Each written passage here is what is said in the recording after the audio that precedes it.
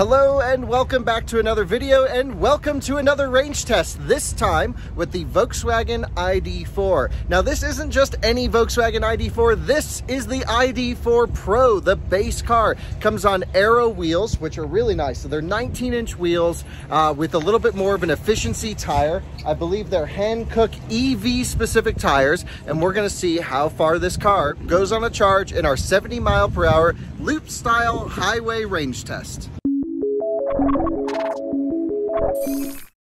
Now you'll notice there's a Mustang Mach-E parked next to the ID.4, and that's because I'm actually going to be taking the Mach-E on the range test. You will be joining Jordan here in the ID.4, kind of running them back to back in similar conditions. Now the Mach-E range test video will have already been posted by the time this video goes up, so feel free to go and see how well that car has done. I don't know, we haven't left yet.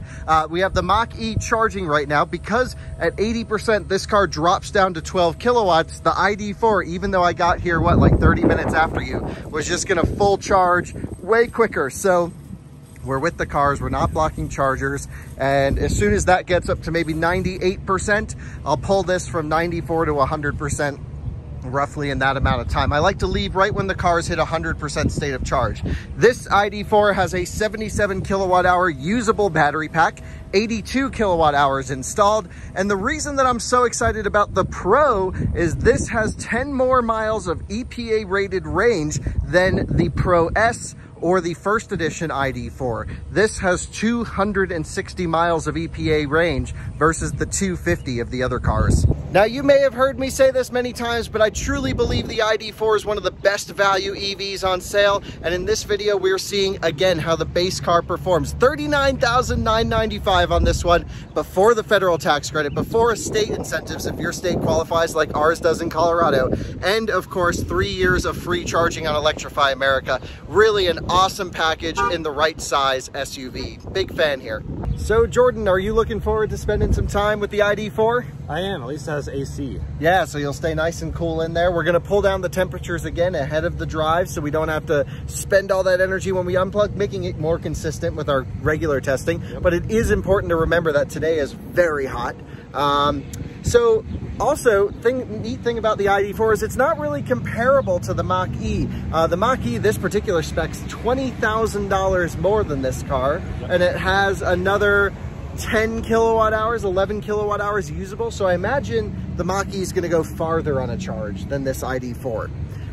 But we'll see. Yeah. That's why we're doing this. Well, yeah, I mean, I don't think we're really going to see like which one goes farther. Obviously 300 miles EPA versus 260, but real world, it'll be nice to see that difference for everyone, of course. But also it's just a great day for a range test. It's warm, it's minimal wind, and we have pretty good conditions. Yeah. So let's do it. The ID.4 is complete. We just unplugged it. Jordan, this will be your first EV range test. Good luck. Do it. 70 mile an hour GPS constant, and you're gonna pull back in here with like the power bar a little bit to the left. So hop in and head out, have fun. I'm gonna be taking the Mustang on for this leg. It's at 100% state of charge as well, but still topping up the last little bit.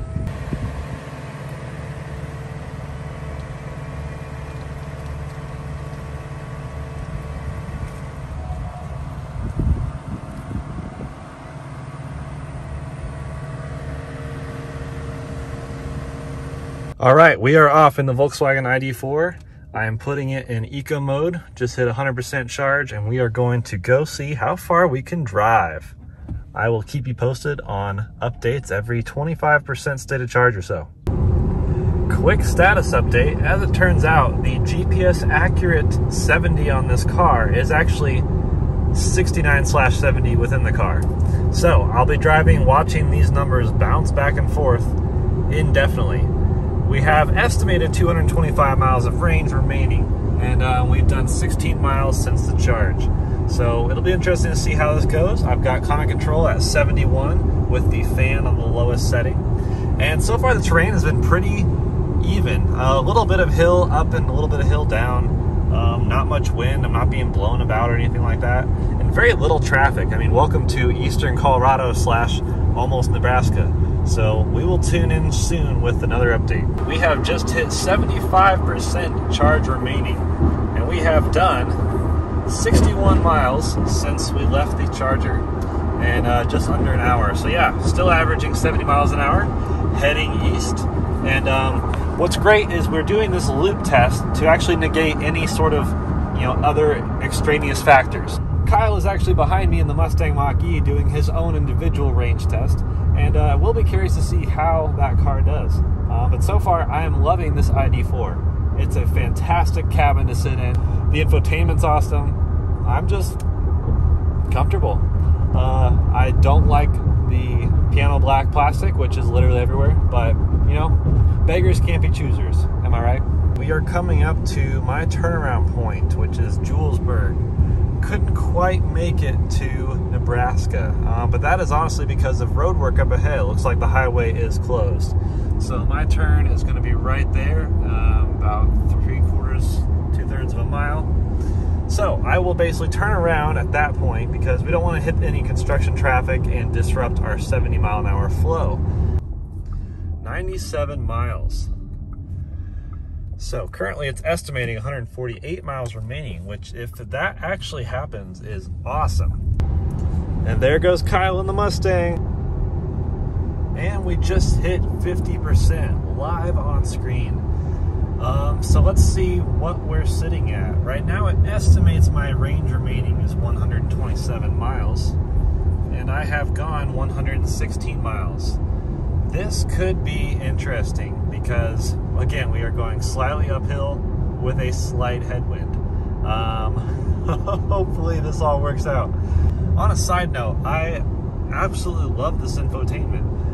Piano black aside, which I'm actually getting less mad at the more it goes on, because effectively these are all like screens. I mean, you can like just run your finger over it to do stuff. You don't have to actually press anything. It's just kind of like a piano black screen with haptic feedback. And this CarPlay, I mean, it's not a huge display, but the resolution is very tight. I mean, you can fit a lot of information on this, especially when you go into an app. So I'm a huge fan of both displays, honestly. Very easy to understand, very intuitive. And the steering wheel, piano black, are the same way. It's just kind of rubbing your finger up and down on the buttons will actually affect volume, and you can change the mode with just running your finger that way. So a little haptic feedback behind the steering wheel as well. Very cool car, especially for being a base model.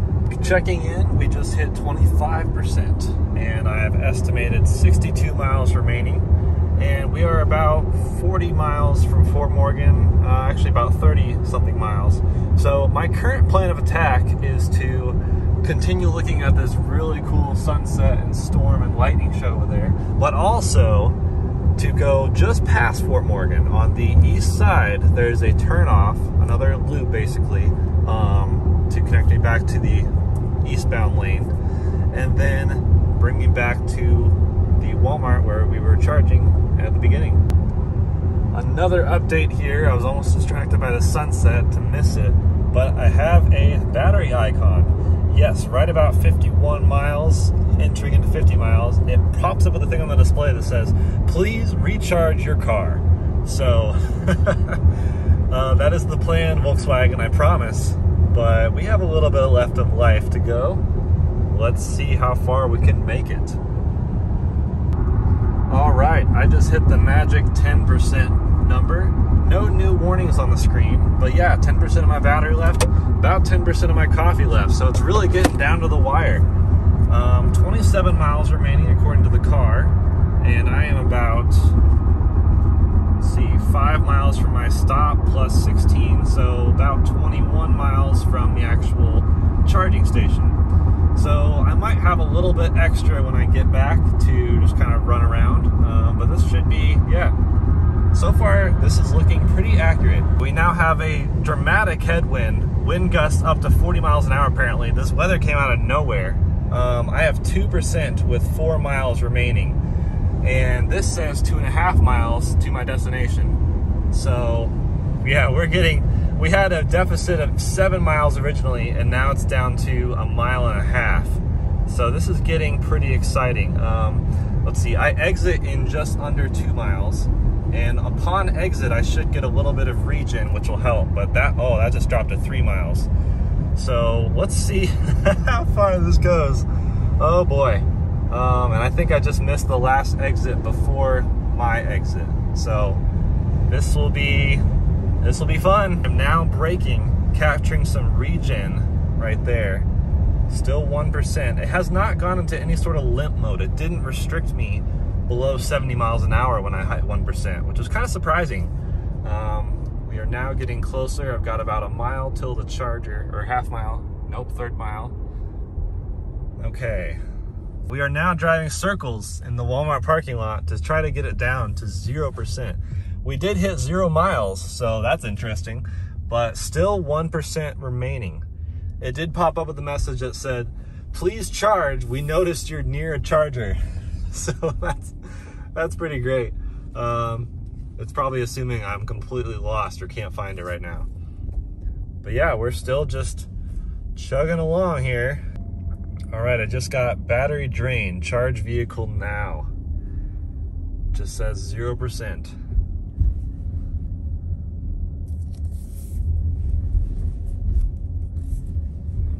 All right, I would consider that a sufficiently drained vehicle. 0% left, 0 miles remaining. It's actually said 0 miles remaining for probably the last mile of doing loops in the parking lot. So that's probably a good sign to head back and get it charged. Fortunately, we are nearby. Charge vehicle now, otherwise the battery may be damaged. Will do, roger, roger. Let's see, 0% over here. So, since last charge, 229 miles.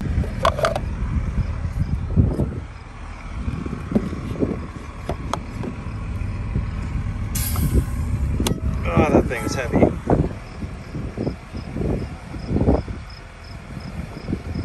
So, Jordan, I haven't heard the final number yet. How'd it go?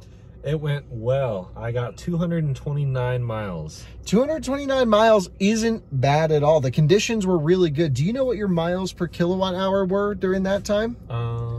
Let's take a look. It says, yeah, roughly 3 miles, but you've been parked for a while as well. So that's hard to say, really. Yeah, hard to say the exact miles per kilowatt hour, but it's going to be in that mid-3 range, I would think, after idling for a while. Yeah, I don't think this is updated because that was since the last time it charged, so this is still charging. Right, well, maybe we'll have to do another range test again in the future and just verify all those results, but pretty interesting to get, you know, well over 200 miles on a charge, cruising at 70 miles an hour. Impressive range here in the ID.4. Wouldn't say it's earth-shattering. No. But I think it's acceptable. It's a nice place to be, at least. Yeah, nice car to drive for sure. Well, thanks for watching another range test here on the channel. We'll see you on the next one. Bye-bye.